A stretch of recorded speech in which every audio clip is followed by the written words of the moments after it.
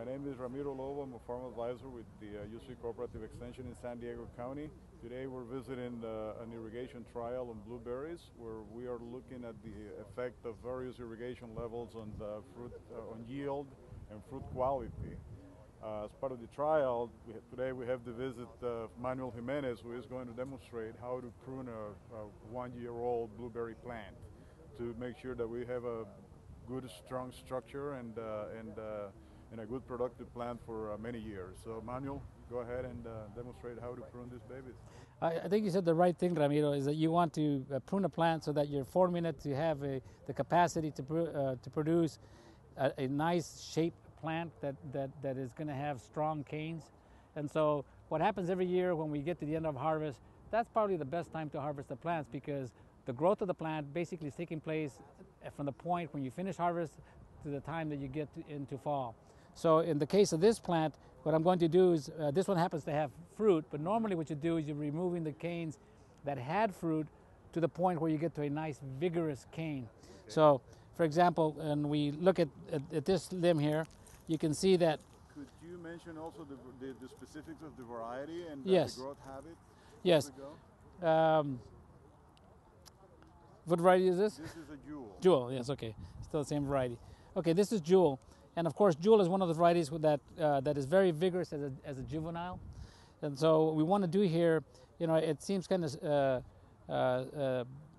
drastic, but here's the limb with all the fruit. And if you look back, there are no new canes growing here. So what we're going to do is we're going to cut right here. You notice we hit the fruited wood, and then we have two new canes there, and there'll be more that come from the bottom. So we're going to cut right there. And then we're going to do the same with all the other canes that have fruit. So that cane, you'll notice the shoots are right here, a little bit higher. We cut it there.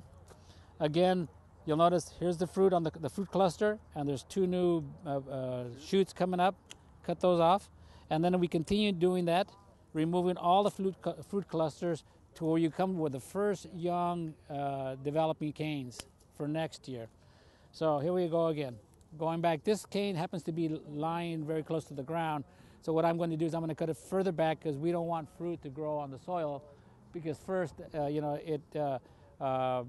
it'll get soiled, and then of course we want to keep the fruit off the ground. So see, now this cane is now erect, whereas earlier it was not. Here's another one that's laying on the ground. See, if you'll notice right here, Ramiro, this cane is fully 90 degrees from the plant. Yep. It's laying on the ground, so we're going to cut it off. Right at the attachment. Right at the attachment. So we don't want any canes that are in that position, 90 degrees from the trunk. Again, this is going to turn out to be a really nice plant. So we've done this side of the plant. Now we'll jump to the other side. And again, we continue. Here's the cluster and the new shoots that are coming from this plant. And earlier I said that, you know, depending on the number of shoots that are coming, you can cut further back. So for example, here are the first shoots that you come to off this cluster, but also you'll notice that there's probably about some really strong ones behind those.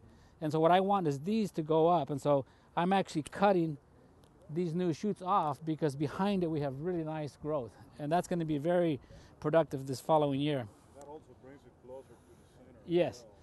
Again here, Ramiro, there's another limb. If this was a weak plant, I would consider cutting it right here and then leaving this small cane that's kind of erect. But on this plant, you know, you could choose to cut it off. But I'll go ahead and leave it there. Yes. Again, here's a cluster and the first nice, vigorous new cane. Again, following this cane back. Remember what I said? This is at a weird angle here, so I'm going to cut this right here. So following this back, this is too low, 90 degrees. Cut it off.